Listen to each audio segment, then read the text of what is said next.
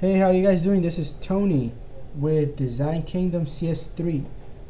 Today's tutorial I will be showing you how to insert a tattoo into a photo digitally using Photoshop. The Photoshop I'm using here is CS3. I'm not using anything that pertains to CS3 only. This can be done with any Photoshop. So yeah, let's begin. Alright, right here, photo I took off the internet of just a bunch of tattoo designs. You can find these anywhere, just Google them. And what you do is hit the magic wand, click on the black, or actually let's go with this more intricate pattern here, like in this. Click similar, well, it really didn't matter, and let's go ahead and layer via, won't even be needing this. Alright, we'll just work on this layer here. Go ahead and choose any type of tattoo you want. That's the way you could get the background to become transparent. Click the lasso tool and go ahead and kind of outline the shape that you want. Alright, click the black arrow, go ahead and drag it and drop into your new file. Since we won't be with this anymore, I would just to make it more streamlined, shut that down. Alright, go in here and you can see we have this tattoo here, not quite right where we want it. So let's go ahead and let's free transform. You can make this a little bigger. There, it's fine. I think that'll do. And let's kind of turn just a little. I think that's good. I'll press enter and there you go.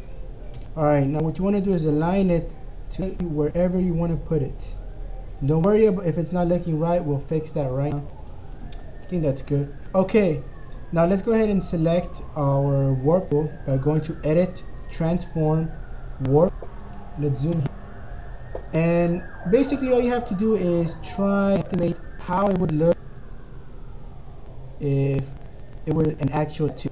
Of course you would know that it would have contours of the body. So that's what you want to try to aim for. Certain things like this, you know that the tattoo would kind of spread a little. Alright. Let's try and keep it pointing up.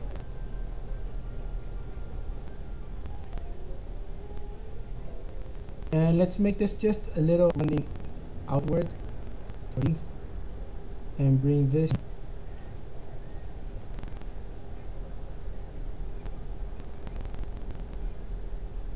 Just a bit. Alright. I think that's good. Alright. Now what you want to do is go ahead and hit multiply on the layers palette. Where is it? Multiply. And go ahead and click fill and bring down just a little, just enough so the light beneath it gets through and it gives it that nice effect of shadows. See how it's going to be darker right here along the spine than it will be out here. And it's pretty easy. Now if you want to add some more, let's do something a little more intricate. Let's go ahead and do this. Put this one on the, just to show you guys how easy it is.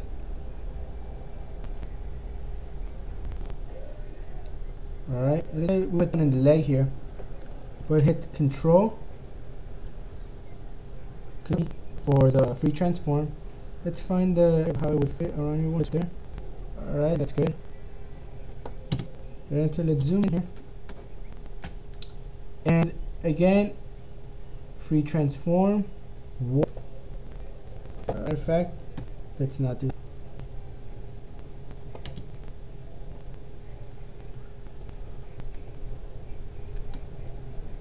Let's decide where we want to put this.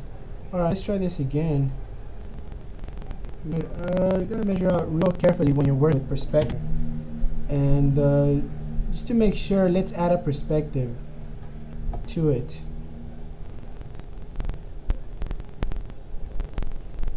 I think that's good. Alright, Control T to transform it, and let's bring this down a little. There we go. And let's say we want to put it right here on the leg. It's good.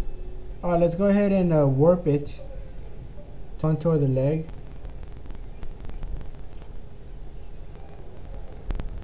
Be careful for the contour basically. It looks so realistic. There you go. That's good. Again, you want to go ahead and hit multiply on layer palette and fill. Let's set it down just a bit so we get the shadows showing through.